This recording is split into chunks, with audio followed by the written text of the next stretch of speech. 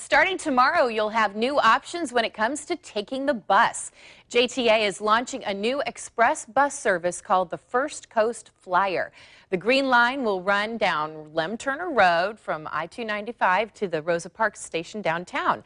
And joining us this morning to outline all the benefits this new line offers you is JTA spokesperson Leigh Ann Raster.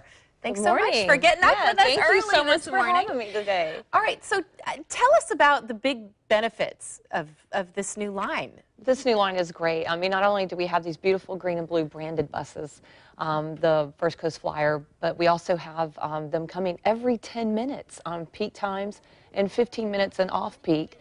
And then for late night and early and weekend, they'll come at regular scheduled times. And I think that the frequency is so important because a lot of people probably shy away from the bus because they don't want to have to sit and wait for it. But now when you don't have an excuse when it's coming that often. I mean, since we launched route optimization last year, we do have buses coming more frequently. But what's so great about this particular service is that it's going to have limited stops. So not only is it going to come every 10 minutes, but it's not going to have the number of stops that the regular service does when you get on the red and gray buses. And the Wi-Fi is definitely worth talking about. Free Wi-Fi. I mean, we are launching this with First Coast Flyer tomorrow.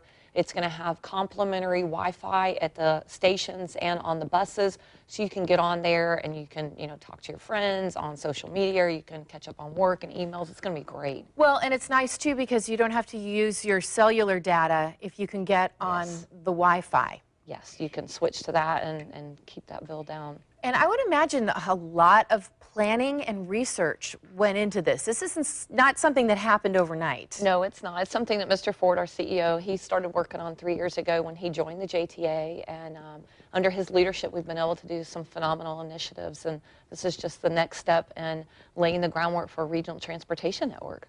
Yeah, well, it's an exciting change, and we'll have a lot of coverage about it. Definitely. I'm sure it affects so many people. We are launching at 4:05 a.m. The first bus rolls out, and at 4:30 it will be at Lem Turner and 295. So we, invite everybody to come on out and get hooked on the Flyer tomorrow. Mm-hmm. And what do you find keeps people away from the bus? Does this address some of the issues why people don't ride the bus? I think, a lot of people just maybe haven't tried, riding the bus, or just, for whatever reason, they're, live in suburbia and people are hooked on their cars so they can go places.